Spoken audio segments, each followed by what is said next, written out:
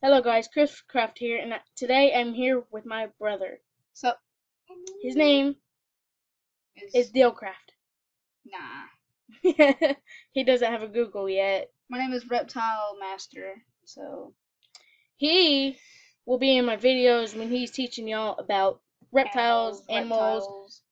yeah. And I will be doing a whole bunch of other stuff. Yeah.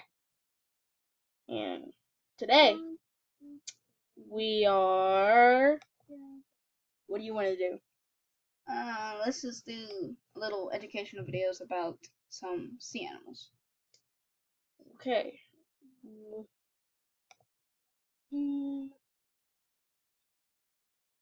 Nope. And we are there. Um, as you can see in this image is a manta ray. When it was first discovered, it was mainly feared because of its looks of a person who was overlooking it and thought it was an image of the devil, pretty much, and you'll pretty much see it if you look at any other images in search. Um, their wingspan gets up to 26 feet long. And notice it's a manta ray, not a stingray. These don't sting. These don't sting at all. They have actually have the history of being playful to other humans, to other fish, well, mainly to their own kind, but they only eat krill. So they're like shrimp, but they only well, that's what shrimp is.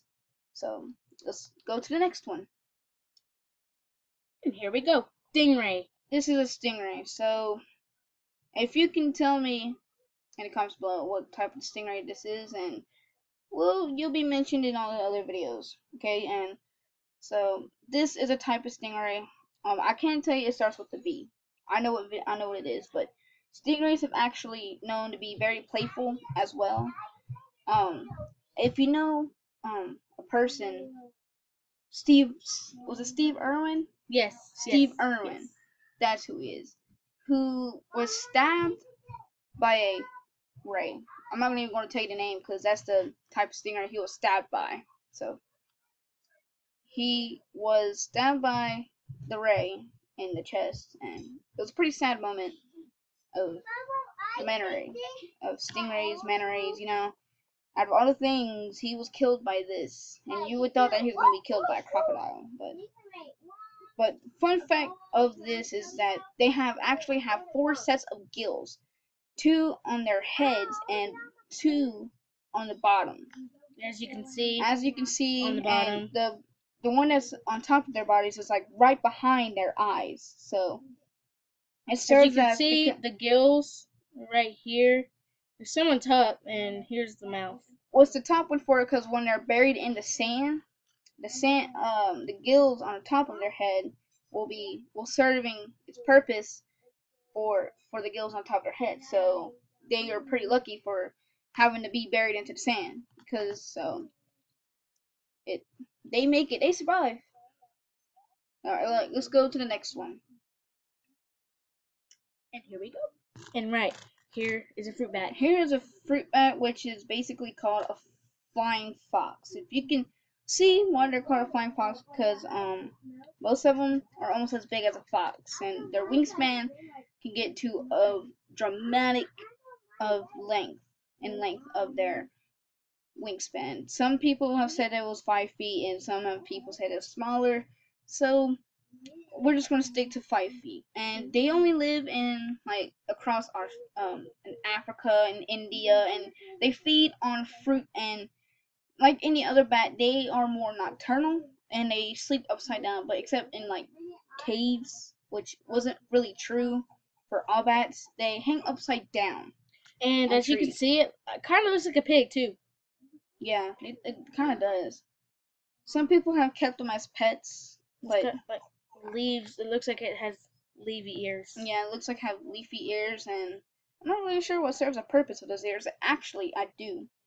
Their ears, since they have pretty good hearing, but they don't have those ears for what other bats who eat, you know, bugs and stuff. So, yeah.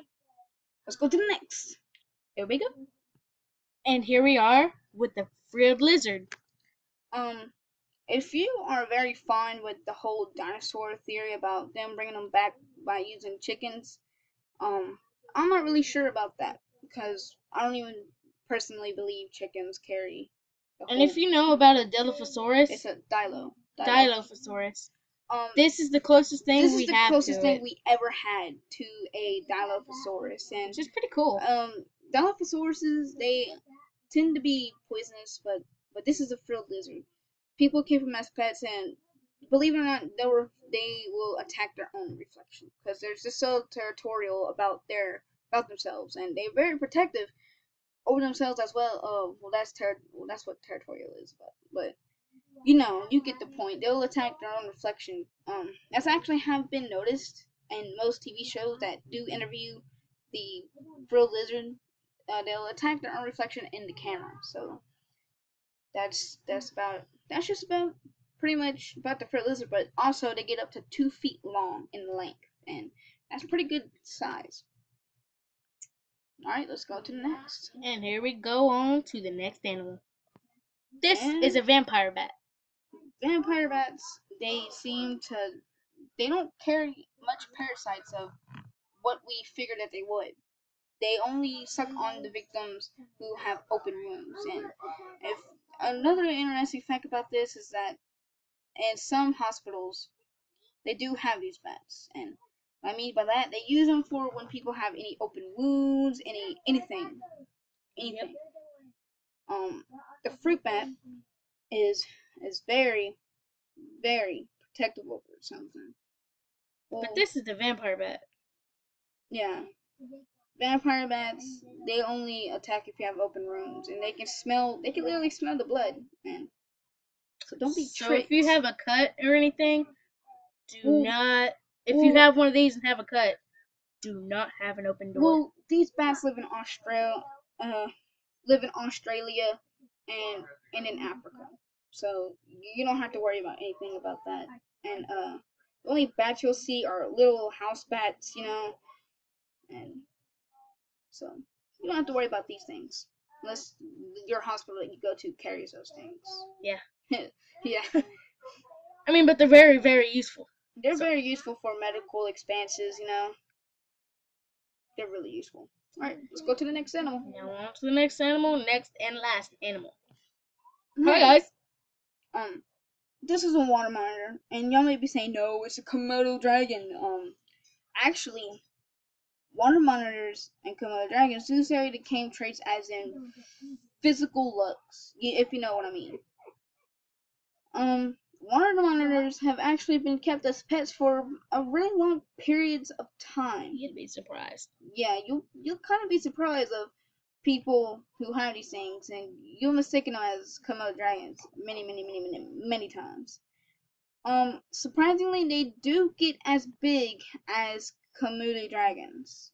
Yep. But the only difference about the two is that they live in different places in the world. Yep.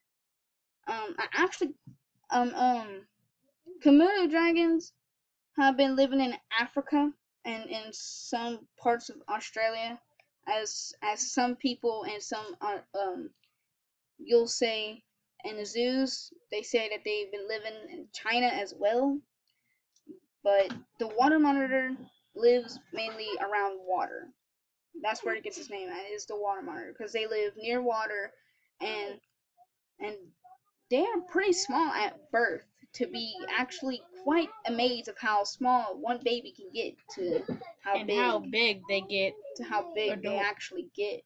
And it looks like they have a long lifespan.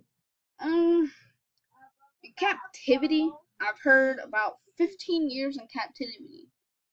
But in the wild, they say up to 30 years, maybe. Cool. Well, actually, the longest living one was actually up to 30 years. Cool.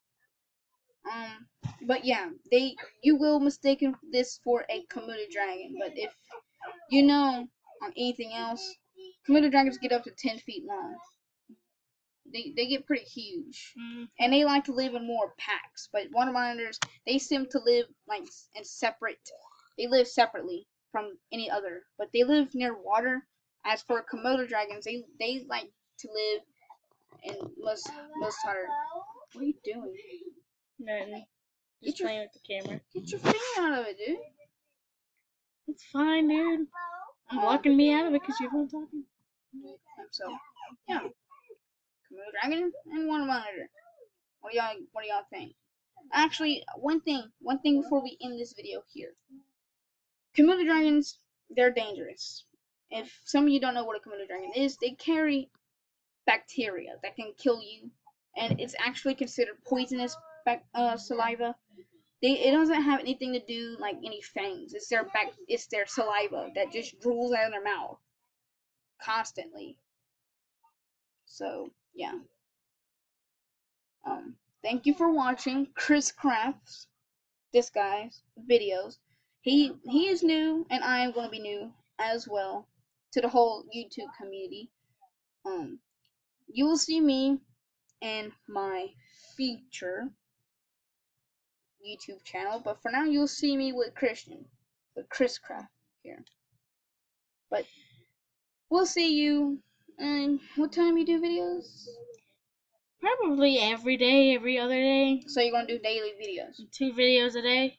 2 videos a day? Yes. Okay, so don't forget to like. Don't forget to subscribe, like and subscribe. And leave a comment down below. Awesome if I get a bunch of subscribers. If we can slam down 3,000 likes in this video, I would enjoy y'all. Thank you. And have a good day. Anything you want to say to them before I go?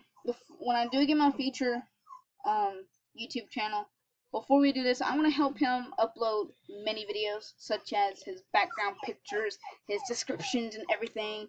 And so this behind me.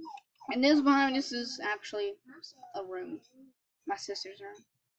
But it's pretty big and it's pretty quiet. It's pretty, insulated. And she's a fan of Marvel, and if you want to, you can get post some pictures of Marvel, and I'll show her. And then yeah,